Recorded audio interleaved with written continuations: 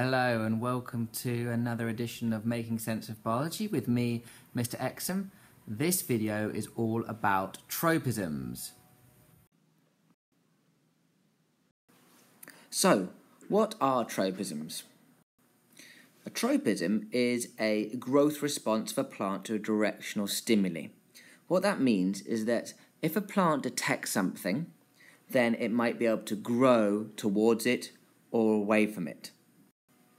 It is much slower than other types of responses that some plants have, such as the Venus flytrap shutting closed, or a plant called the Mimosa pudica, which can fold its leaves very quickly when it gets touched.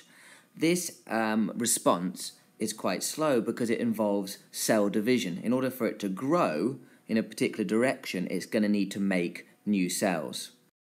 If it grows towards the particular stimulus, then it's called a positive tropism, and if it goes away from the stimulus, it is a negative tropism. Here is an example of some cress seeds that have been grown on a windowsill.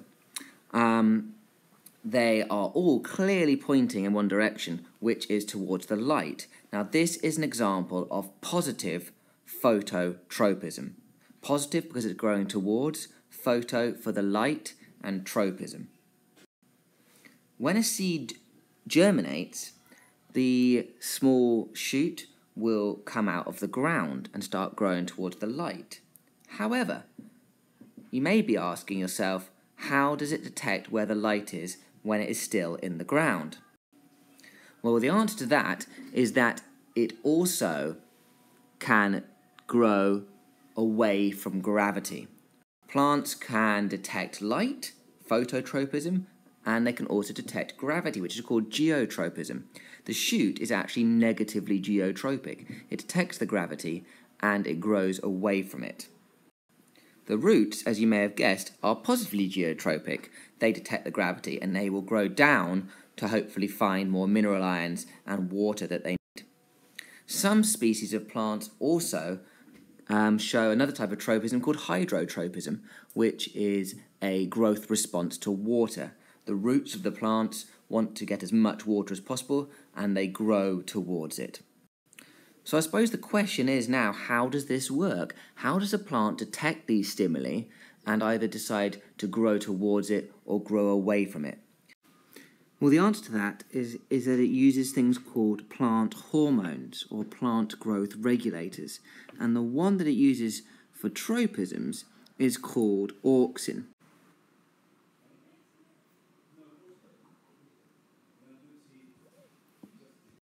Here is the tip of a growing shoot, and the little blue line, the circles here, are the auxin molecules that you find at the tip of a growing shoot.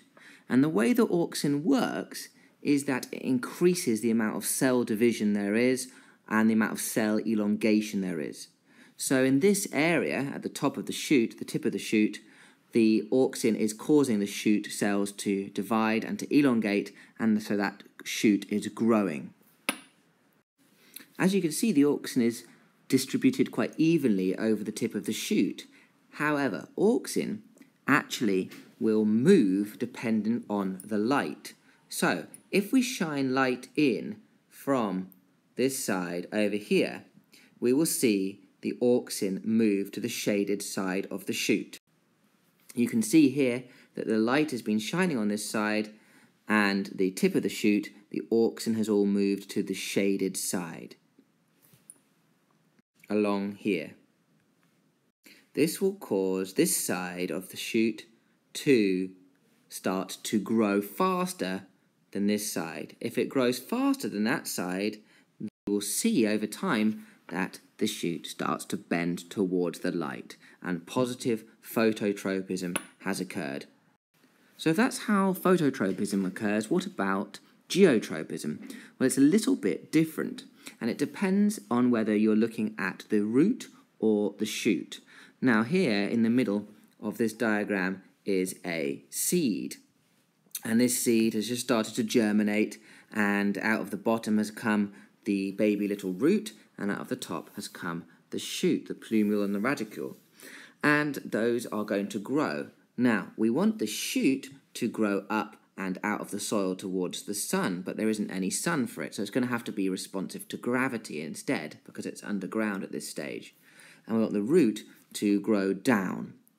Now, what actually happens is that auxin moves with the gravity. So, the auxin will move to the bottom of the root just down here, and to the bottom of the shoot down here. But it will actually have a different effect in both of them. In the root, it actually causes retardation of the growth. The cells stop dividing with the auxin, and it causes this side, the top of the root, to grow faster, and it bends down. Whereas in the shoot tissue, it has slightly different effect. It will again increase the growth rate and its cellular elongation rate, as we saw with phototropism, which will cause it to curl up.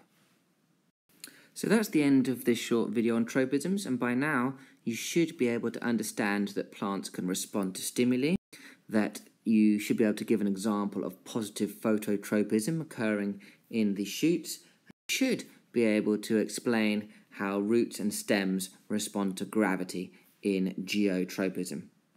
Thank you very much for listening, and visit my website, mrexham.com, for more biology resources.